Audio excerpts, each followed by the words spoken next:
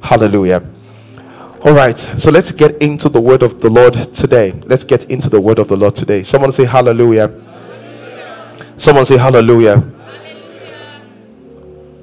Numbers chapter 21 verse 8. I just want to read the principle here and to help all of us address something very powerful. Numbers chapter 21 verse 28. Look at your neighbor and say that you're looking so good. Put your hands around them and give them a big hug. Give them a big hug. Even if it's a man, give him a big hug. Don't mind them. Give him a big hug. We give him a big hug. Give him a big hug. We give a big hug. Yeah. I've always told you it can be challenging out there, but it should be love in here. It can be challenging. It should be what? Love in here. Amen. Numbers chapter 21 verse 8. Not verse 28. Verse 8. Numbers chapter 21 verse 8.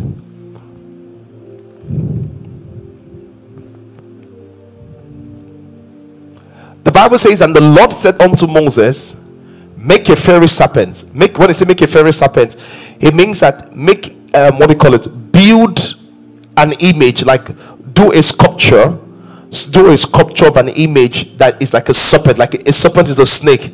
Make a brazen image of a snake. And look what it says. And set it upon a pole. And look at what it says. Very powerful.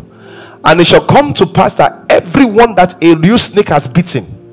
So the background of this story was that Israel went off course, and snakes began to bite them, and they were dying. Snakes began to bite them as they were dying. Snakes were biting, they were dying. So God told them that everyone that looks upon, it says, anyone that is bitten, if they are beaten and they look upon the brazen serpent, the brazen serpent is, you will see it in hospitals. Do you see that sign of a serpent? That's exactly what it looks like. It says, put that image there. It says, everyone that is beaten that looks on the image will live. And this is very instructive in this time. Why is it very instructive? Everyone under the sound of my voice, that you have gone through a season in your life where you lost money, you were beaten. Where you lost a relationship, you were beaten. Where something happened to you and it seemed as if a snake had bitten you. When the Bible says that a snake had bitten them, it was a physical snake. But right now, it's not physical snake that is biting people. It's economic snake serpent. Some people, it's an economic serpent that wiped away their capital. I was listening to a story of a lady that was crying out, and she said, look at my store. And she showed the picture of her store. The store was full this time last year. He said, it's still the same amount of money, but it can only fill 25% of my store right now. And she was shouting. That lady was broken down. She was devastated. He said, can you imagine what is going on with my life? And this is an example of people that the serpent has bitten. They are going through economic hardship. There are some people that the pressure of finances has begun to affect their marriage. So the Bible says that, watch what it says. It says, every time that you have been beaten, it said, don't look at what beats you. Don't look at your pain. Don't talk about it. It said, look at the brazen serpent. What does that mean? Stop talking about what is wrong. Look at what Christ has done. Stop talking about what is wrong. Look at, so what that means is that, so I go into the store again and I see that half of my goods are gone. Instead of me to sit down and be crying that the serpent has beaten me, instead of me to sit down and be looking at the pain the serpent has caused me, the first thing I will do is that I will look away from the pain. And that's what you have to do. Instead of you going to Twitter and be ranting, instead of you going to social media and be crying out, there's no help for you in those places. They says you should look at the brazen serpent. What do you find at the brazen serpent? You will look at the Lord Jesus Christ and what he has done in Calvary, and you will begin to tell yourself that my help coming from the Lord who made the heavens and of the earth. He will not suffer my foot to be moved. He that watches over Israel neither sleeps nor slumber. The Lord is my keeper. The Lord is my strength. The Lord is my lifter. The major problem why people die from the very tough time is that they keep nursing and looking at what beats them. The principle is this. Look at the principle.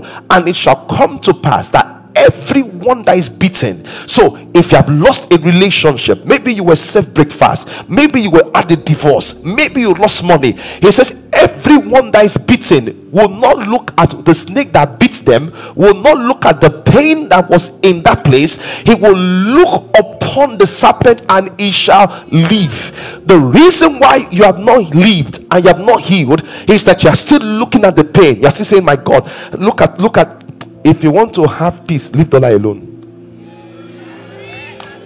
I'm telling you, if you want to have peace, leave the lie alone. You know, because I train as an accountant, figures come to me naturally. I have the tendency to be checking. One day I was checking and God said, what do you want you to do? And he's saying this. He says, as long as you are looking at it, you will die. So the people that the serpent bites and they held their leg and say, hey, see where the serpent bite me, hey, they died. The people that the serpent beat and they chose to look at the brazen serpent, they lived. What does that mean? You will choose to stop looking at your account. Are you hearing me? You will choose to stop looking at the price. You will look into Calvary and you say to yourself, the Lord is my shepherd, I shall not want. He leadeth me beside still water. Are you here? The danger is that you keep looking.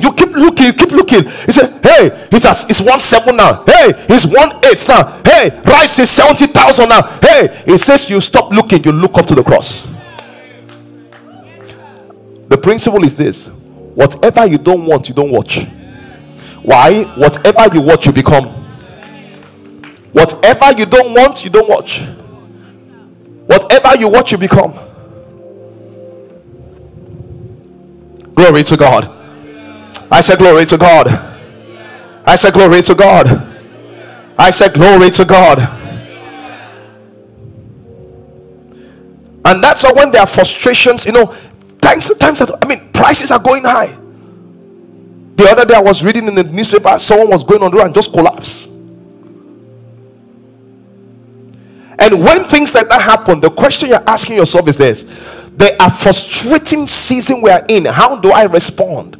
It's a very simple thing. The first thing, I don't watch, I look into it. So I understand that things are happening, but it's a deliberate discipline that I will not talk negatively, I will not watch these things, I will say something else. You know what I'm saying? So when people are frustrated, they begin to take their frustration on those that are close to them.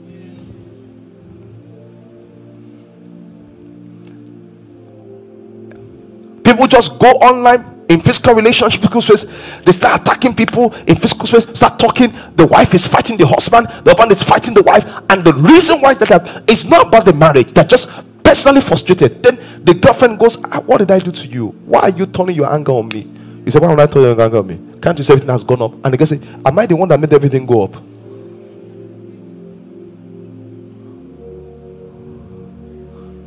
Look at the story of Cain in the Bible.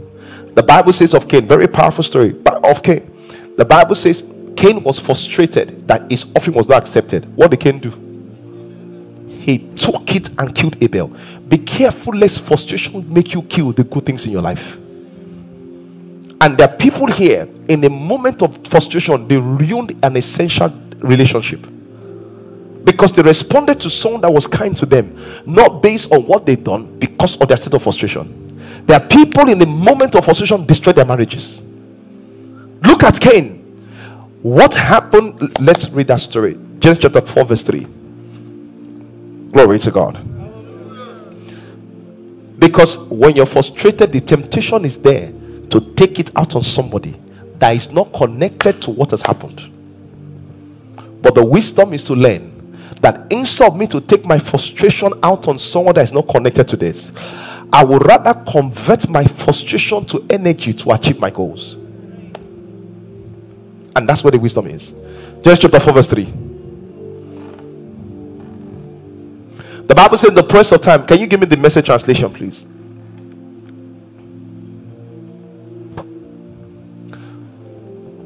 Genesis chapter 4 verse 3.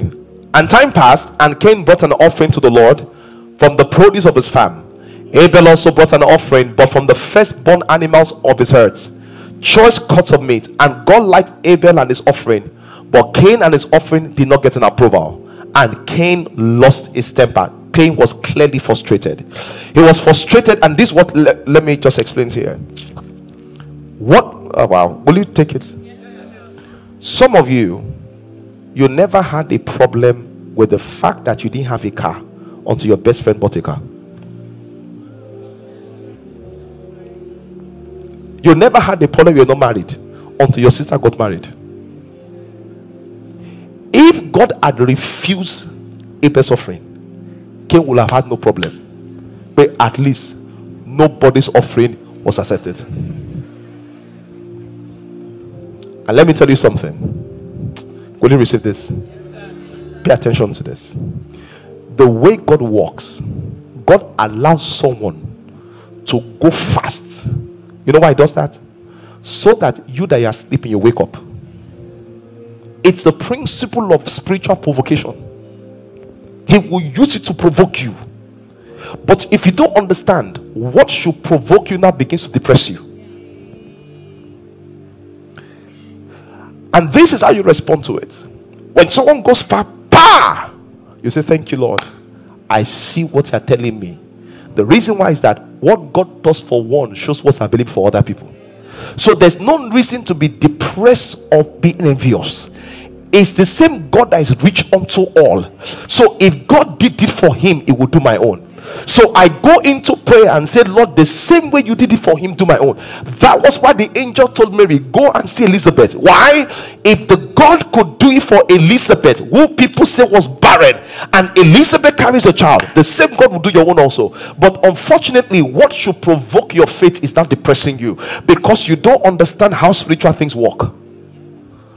So your friend is wedding and you enter into a depression. I say, so you have left me. Because in your mind, as she has gone, it's not available to you. That thinking is scarcity. The real thinking of the kingdom is this: what God does for one shows what's available to others, not what is scarce to everybody.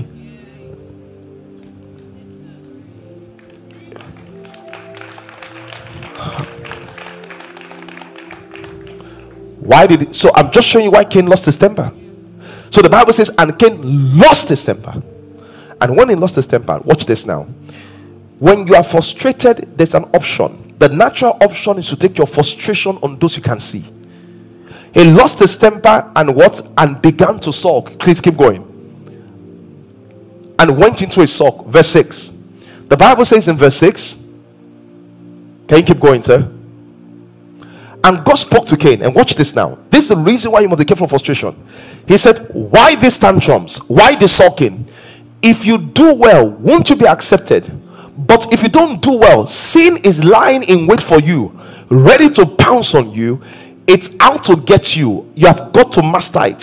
What God is saying is that your frustration can lead you to a higher level of performance. But if you don't understand and you don't master your frustration will destroy you.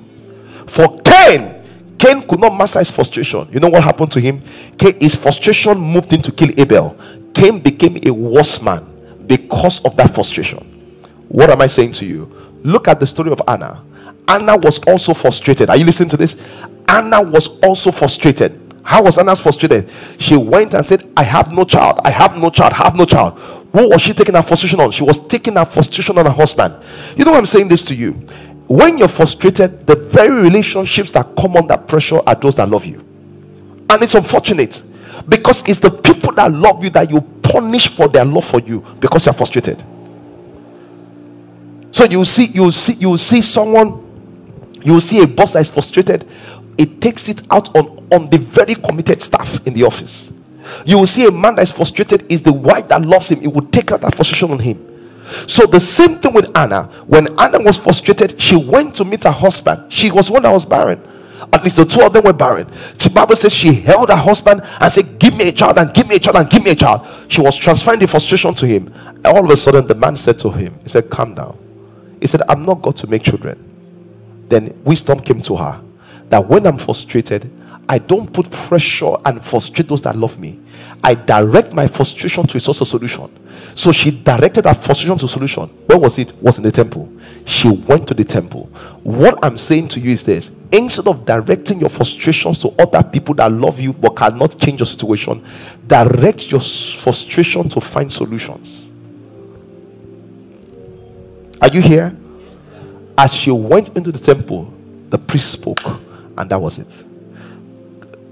Sometimes what will make you pray more is your frustration. Sometimes what will make you make changes to your frustration. And sometimes you are frustrated because a new path is about to open for you. Glory to God. I've had to make, I will tell you what has happened in my life. As a pastor, there are seasons you have to make certain changes. But I found that I find it difficult to make those changes. You know what God allows to happen to me? I will now go through a season where I'm deeply frustrated. Then I'll be compelled by myself to make those changes. Some of you, the reason why the frustration is there is because there are changes you have to make that if you are not frustrated, you will not make it. As a matter of fact, everyone that succeeds, ask them the question. They were very frustrated, and their frustration turned to energy for success. True or false? That's it. What you should be asking yourself right now is this: how do I convert my frustration into energy for success?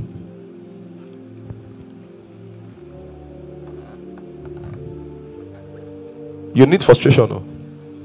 But you need to learn how to convert your frustration into energy. There are sometimes, see, some things will not open up. I was reading the story of a guy that developed an app where you can send money, you know, naira, dollar, that kind of thing. I said, how did this happen? He said it was frustration. He said it was not as if I saw a need. I just noticed that I could not send money to my parents back home in Africa. I tried and it was extremely difficult. And it occurred to me that I'm an IT person. I can create an app that can open this up. He said I created it. He said the way this thing turned to a multi-millionaire business in my hand, multi-million dollar business in my hand, I don't understand. Because it was not as if it was strategic. It was just frustration that turned solution. If you want to be honest with yourself, there are some breakthroughs you have that it was not because you planned it, it was frustration that turned it there.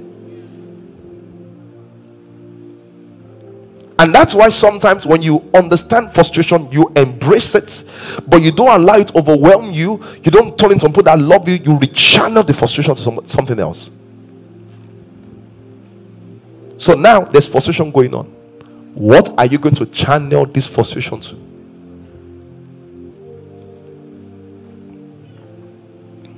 Someone say hallelujah.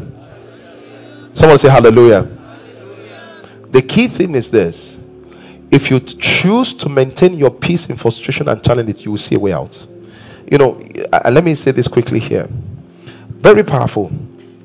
I was reading this, watching this story about a king. This king had 10 wild dogs, very wild dogs, very wild dogs. And when his servants make a mistake, the king will feed his servants to the dogs. He was a very horrible guy. So one time, this king's servant made a mistake, but he was an old servant. So the king now said, feed him to the dogs. The servant said, King, I have served you for 10 years. I made one mistake, and you asked him to feed me to the dogs. The king said, "Aye, feed him to the dogs. Aye, take him away. Feed him to the dogs." He said, "Okay, I agree that you feed him to the dogs, but give me 10 days. And this is how you turn frustration into wisdom. He said, give me 10 days. The king said, okay, that's fine. Give him 10 days. The day they said so, the man went to meet the keeper of the dogs and said to him, this thing is a very stressful job. I want to spend my last 10 days feeding the dogs, caring for them, loving them, and bathing them. So the man went to the dogs. He said, that's good. You relieve my responsibility. He was feeding the dogs, caring for them, loving them. On the 10th day, it was up. The king says they should take the man and feed to the dogs. Normally, when they take the man and feed to the dogs, the dog will pounce and injure and crush their bones. So when they took this man and fed to the dogs jumped on him, licking his face, licking his feet, licking everything. They didn't touch him. The king said, what happened to my dogs? He looked at the king. He said, I served you for 10 years. One mistake, you say kill him. He said, I only served for 10 days. See where I am. I become their friends. He learned how to turn his frustration into what? Solutions. The question is this: on one side is frustration, on the other side is opportunity. You need the wisdom of God on how to flip it around and turn the frustration into opportunities. If that man was complaining, he would have died. If that man was chatting, he would have died. The reason he stayed alive was because he learned a principle. What's the principle? Don't focus on the frustration. Focus on the opportunities in the frustration. He saw it. What can you see? And you must be careful lest your frustration blind you to see the opportunities. Someone say hallelujah. Someone say hallelujah. Psalm 78 verse 41. Oh, glory to God. Someone say there are opportunities in my frustrations. Are they there? There are opportunities in my frustrations. Psalm 78 verse 41. I don't know the person at the back. The person keeps putting up wrong verses. Psalm 78 verse 41. See what the Bible says. And this is the power of goal setting, because that's what we're focusing on this month. It said, yes, they turned their back and tempted the Lord and limited the Holy One of Israel. Why is it important to have goals? One of the reasons why it's important to have goals is this: because goals will limit or release God's power in your life. Goals will either limit or release God's power in your life. God's power will not walk beyond the goals that you have. God's power will not walk beyond the goals that you have in your life.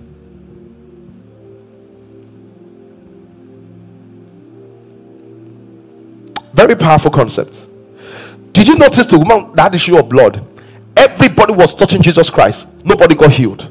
The only person that got healed was the one that touched him with a goal, that said that if I may touch the hem of his garment, I shall be made whole. If your goal, every other person that touched him without a goal was not healed. The only person that got healed was the one that touched him with a goal. The question is this: are you touching just with a goal? Goals have the capacity to limit or to amplify what God can do in your life. And that's why if all you are praying for is 10,000, God's power will supply it. But the same power that supplies 10,000 supplies 10 billion. Because it's not about the need, it's about your goals determine how much God can do in your life. Listen to me, give God work to do. See what the Bible says here. The Bible says, and they limited. That means that God could do more than what they asked for, but the limit of their goal became the personal goal. And if you are living a goalless life, you are living a life that cannot have power, because there will be nothing the power of God will be channeled towards in your life. It's so powerful. So why must I have a goal? The reason I must have a goal is this: number one, because goals limit or release God's power in my life. So the reason why I believe God for big things is because I want to see big power released. I want to see some things released. So if you want to see some big things released in your life, you need big power.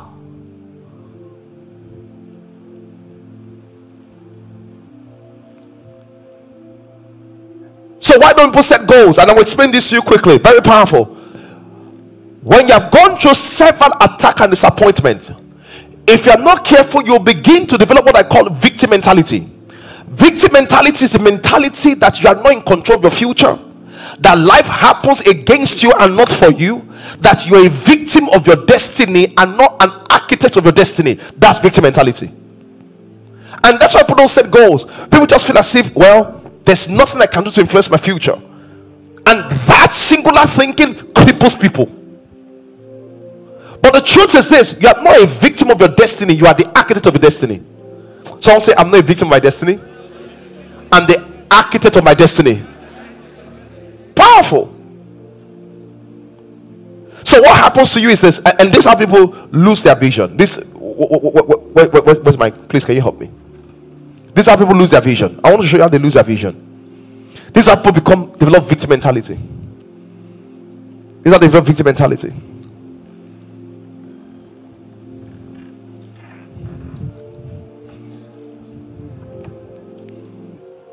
Everyone, watch this now. Let me pour this here. Everyone is empty then everyone gets vision. So this is you, and you get vision. And that's it, you get vision. That's great. Thank you for getting vision. So let me explain what vision is. Praise God. I want to tell you what vision is. This is what vision is. You're young. You say, what do you plan for the future? I'll finish university at 24. I'll do NYC at 25.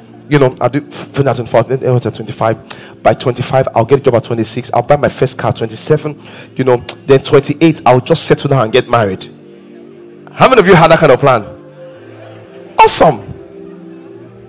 Oh, wow. That's the kind of, you had that kind of plan, right? The first problem was the first graduates. Hey, did you go to some university where some courses hold people down? If you studied engineering, where in my school, it's called EEG. EEG will just hold you down. If you studied accounting, it was called ACC, will hold you down. So all of a sudden, what was meant to finish at, it was two things. It was the courses and ASU strike. Then all of a sudden, you find that 24 turns to 27. 24 turns to 26. Have you noticed that? That's it. Then you think that once I finish, after I finish at 26, thank God, straight to NYC. And that's it. Your name is on the list. Hey. And I say, Senate has not sent the list. Have you heard that before? Senate has not sent it. He said NYC said they've sent it, but we didn't receive it. And I say, how did Senate send it? They didn't get the rest. Your name is not missing in transition. And I say, excuse me, it's just a name. Then before you know it, NYC takes 2 years. And this is what happens to vision. What happens to vision? All the vision of at 24, I'll graduate. At 25, I'll do it. When reality sets in, vision will begin to leak. Vision will what? Begin to leak. Bleak. This is your vision leaking, though.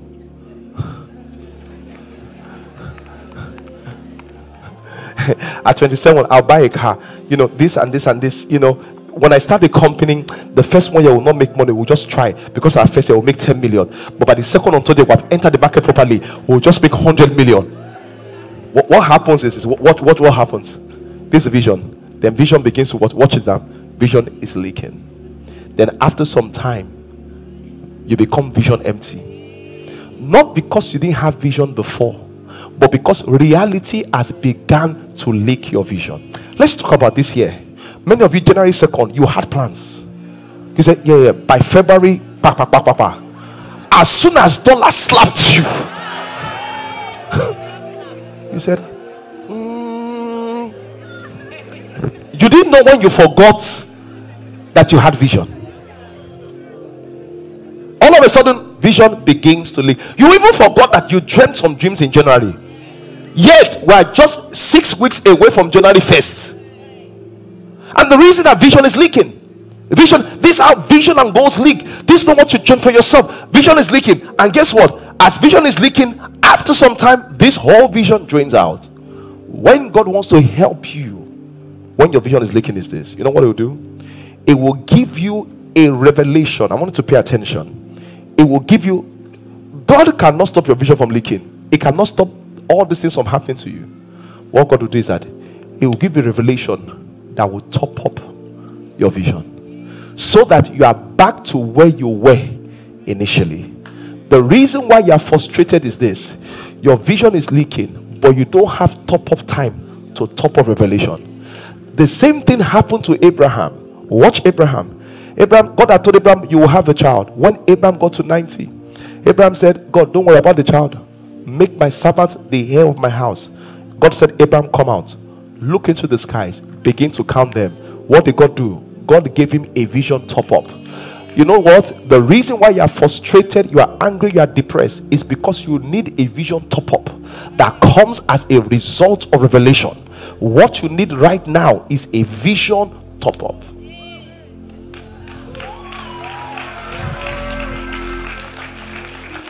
Are you here, somebody?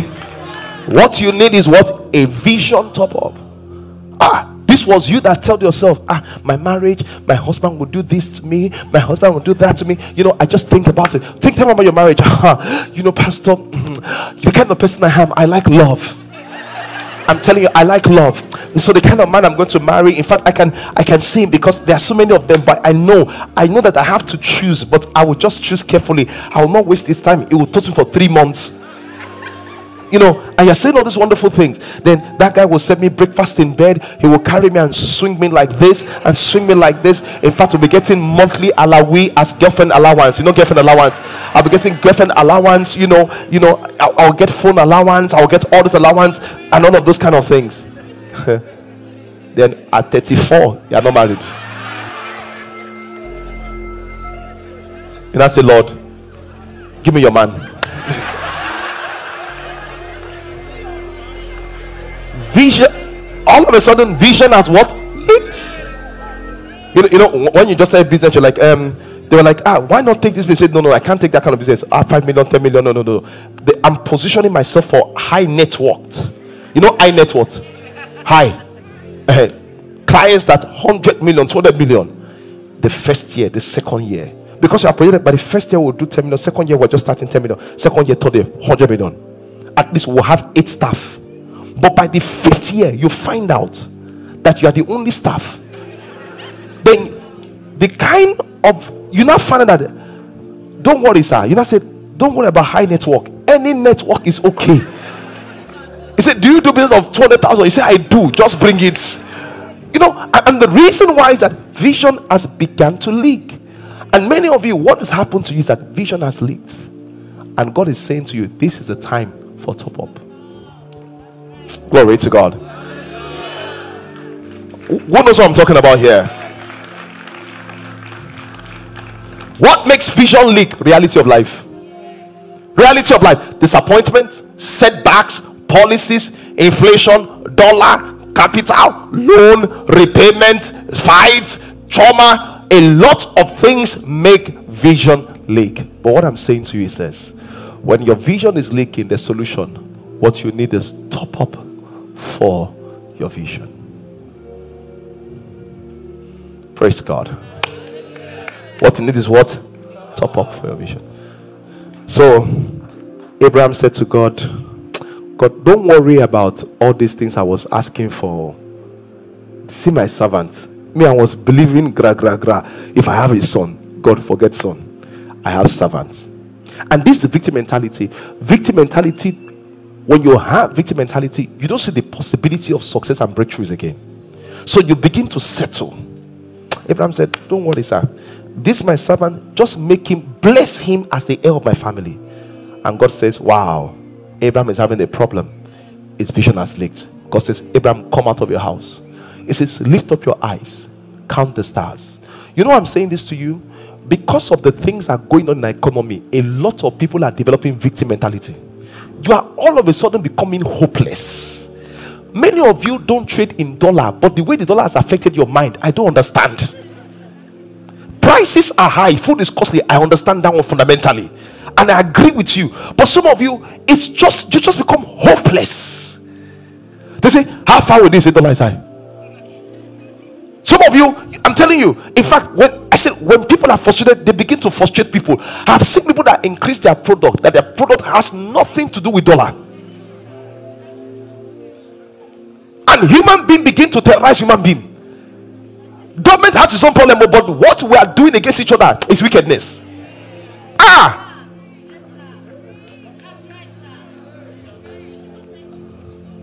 What you call what?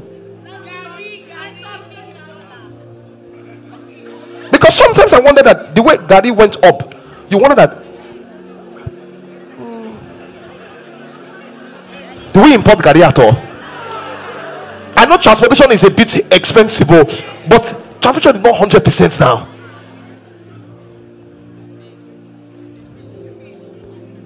You ask people to come and speak. You know, speaking. The person said that, oh no, my fees has changed because of the dollar. You say, excuse me, sir. You look at him. He said, sir, we're not importing you, you're local. So how does it change because of dollar? Because if we're not careful, we keep pointing at other people, we don't point at ourselves. That sometimes because of frustration, we frustrate other people also. And when there's frustration, what we need is love.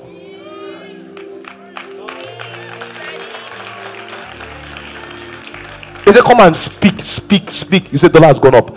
When dollar was low, how did it affect you? Does saliva work on dollar? Glory to God. And I'm saying cease because eventually we develop a victim mentality and we begin to victimize ourselves and victimize other people. But meanwhile, in reality, what we need is a vision top up. You go to a woman to make your hair. You say, my price has doubled. You say, dollar. You say, ma, I understand the wig is expensive, but the making of the hair, how did it touch dollar? Is your hand dollarized? Is your hand dollarized? I understand the wig has gone up in price because of exchange rates, but what about your hand? What? What is it? All back is now 2K. What? No, attachment different. Is the weaving I'm talking about. Oh, 4K. The hand of the hairdresser is now more expensive.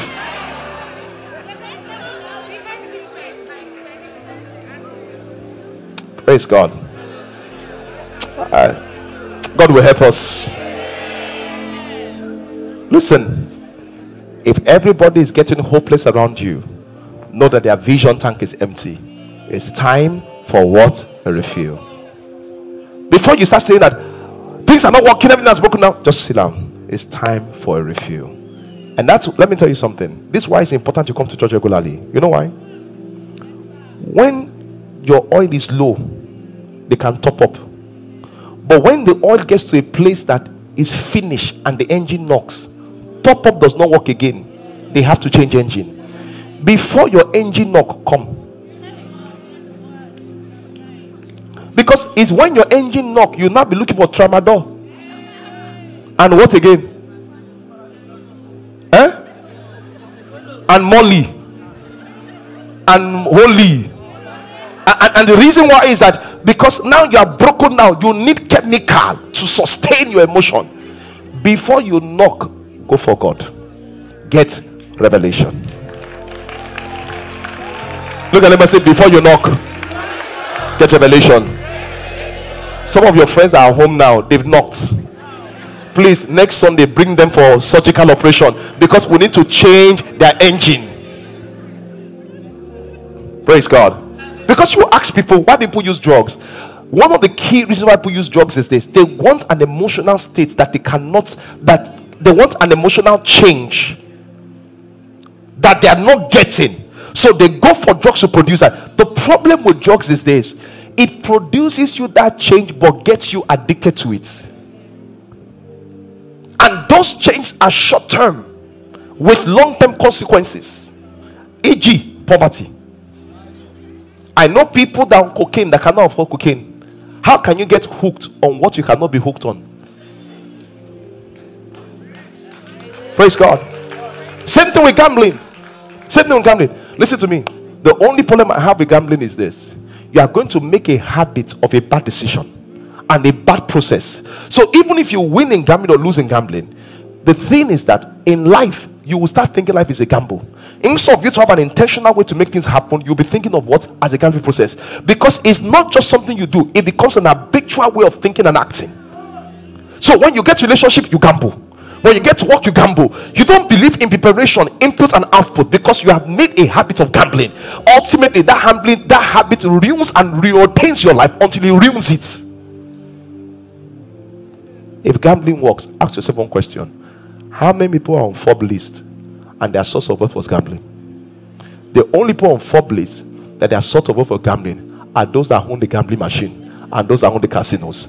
There's nobody that is gambling that his name is there. People that own the casinos, their names are there. The business of gambling is not in the gambling, it's in owning the casino. Ask about Jehu. Shall we pray?